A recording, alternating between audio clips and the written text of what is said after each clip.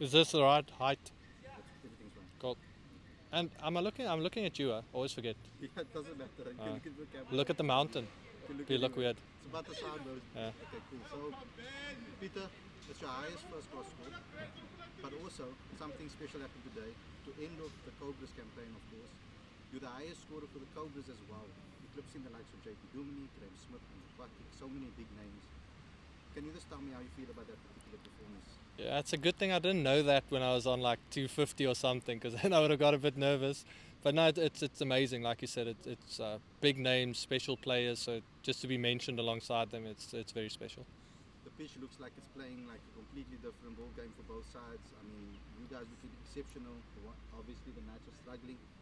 Tell me about the pitch a little bit, the conditions, and how you approached it. Yeah, it's quite an interesting pitch in terms of it was taking divots from quite early in the match, so then those divots got hard and it started reacting out of that. I do think we batted really well and we had a bit of luck, which you need on that pitch.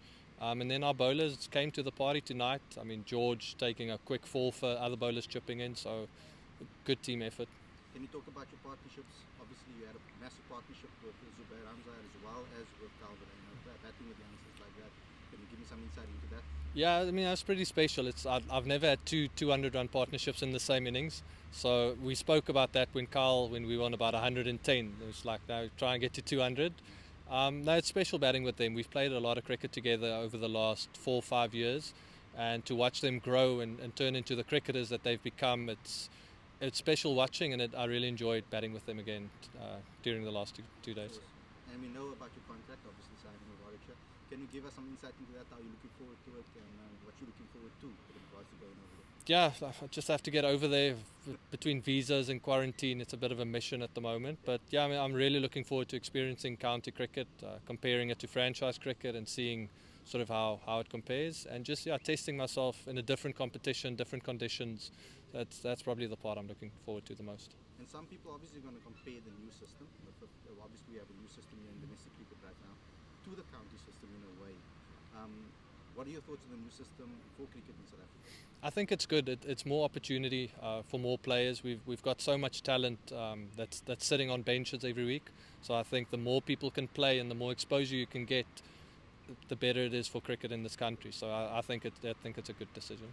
Is there any thoughts that you can give us maybe on where you're going to go? You're going to stay in this province, or maybe? Yeah, like it's still a bit early, so we're still figuring that out. But probably in the next couple of weeks that'll be for certain.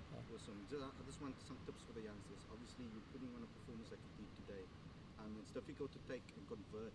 Obviously, 50s to 100s, 100s to double centuries. Some tips that some of the youngsters can learn from.